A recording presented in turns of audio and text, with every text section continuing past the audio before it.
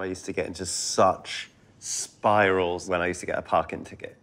And you're just like, oh, why? Why did I do that? Why did I park there? I was such an idiot. I didn't read that. Why? What am I doing? Why didn't I just leave the car at home? Why have I got a car? Ugh. And then you start to have the conversation with the parking warden in your mind. Then you write the letter to the council in your head. Yes. Then you go to bed thinking, that's it. The rest of my career, I'm going to spend fighting unfair parking charges. 100%. And to be fair, Joe Lycett has done that. Yes. Yeah, he's made a pretty good career out of it, actually. Yes.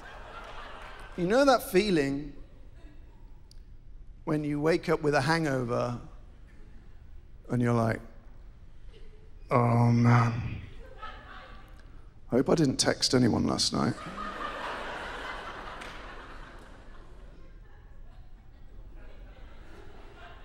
John, mate. I don't do, like, stuff about Donald Trump or about Brexit or about politics. And I remember a moment in my house, so a relationship had broken down, and it was maybe 4 days after. I was sat on the toilet, and I started to cry, and I was crying so much that my tears fell onto my penis.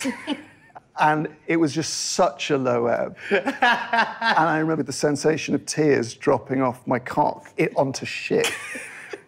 And I was like, oh, well, like, my take on this will be the best take. Tears for a Penis is a great name for a show.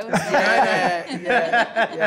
Well, we went to school together, John. So it's like... He's got very handsome, very quick.